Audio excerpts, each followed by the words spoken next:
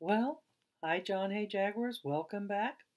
We are going to be reading chapter 2 of Weekends with Max and his dad. Now, remember in chapter 1, we learned that Max is really into spies now, much more than football. And he is Agent Pepperoni, and his dad, he is assigned to be his helper spy, Agent Cheese. Chapter 2.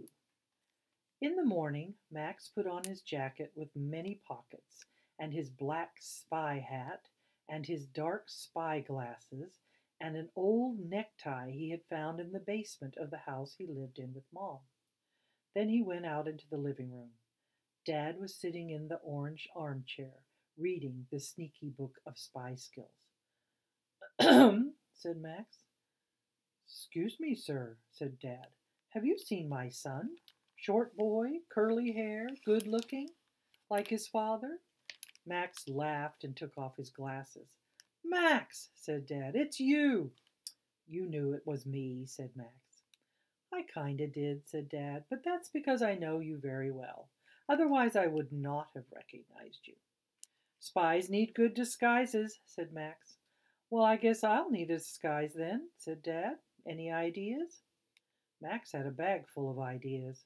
He had another pair of glasses and a stick-on mustache and a bandana. He even had a fake scar left over from his Halloween costume. He put them all on Dad and then led him to the bathroom mirror. "This disguise is so good, even I don't know who I am," said Dad. "That's okay," Max patted Dad's elbow. "I will remind you." "Thanks, pal." Dad smiled, and his mustache fell off. "You can't smile, Agent Cheese. You need to remain inconspicuous." "Inconspicuous, eh?"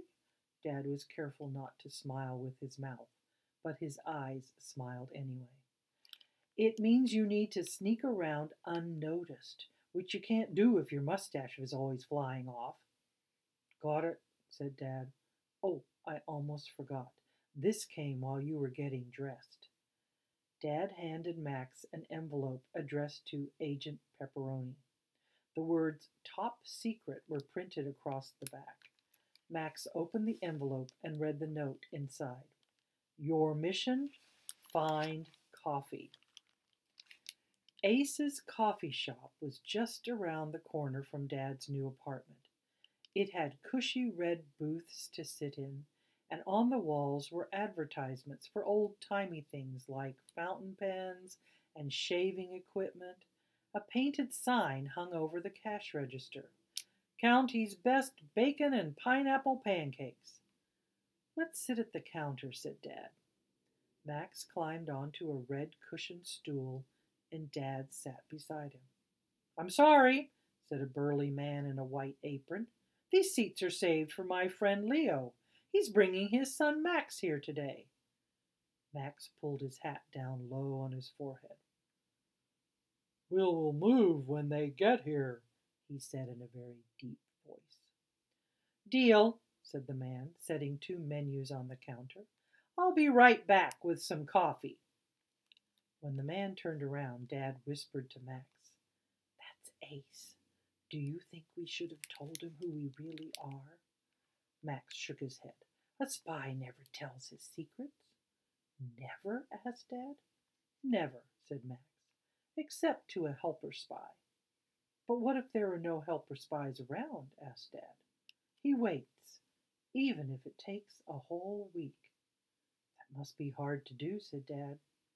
"Sometimes," admitted Max. Max picked up a menu and spun around on his stool. He held the menu just high enough to peek over as he studied the people in the restaurant. There were tall people and short people and people tapping on phones and people reading books.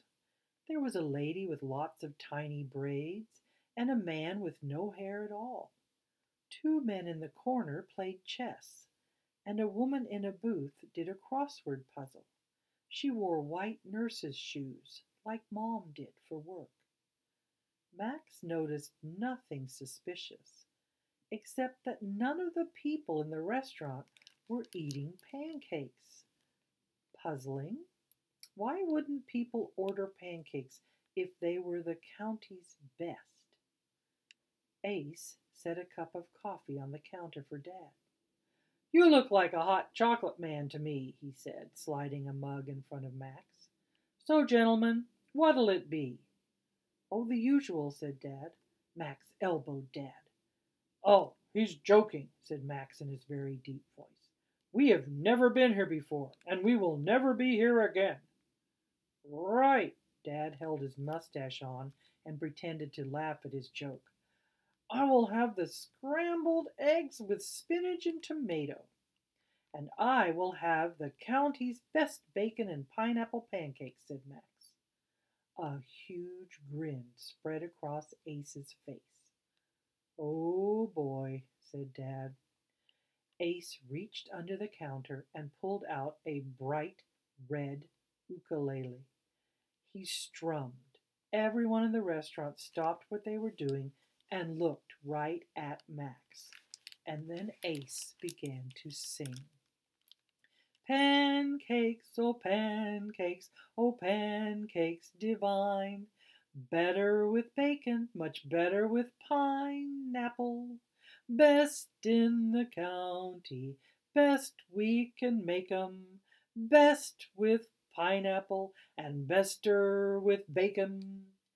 Everyone in the restaurant applauded, and Dad's mustache fell off into his coffee. Max pulled his hat down even lower. This was no way to stay inconspicuous. But he had to admit, it was a great way to have breakfast. And that is the end of chapter 2. So we'll see how their weekend goes in the next episode, which is chapter 3.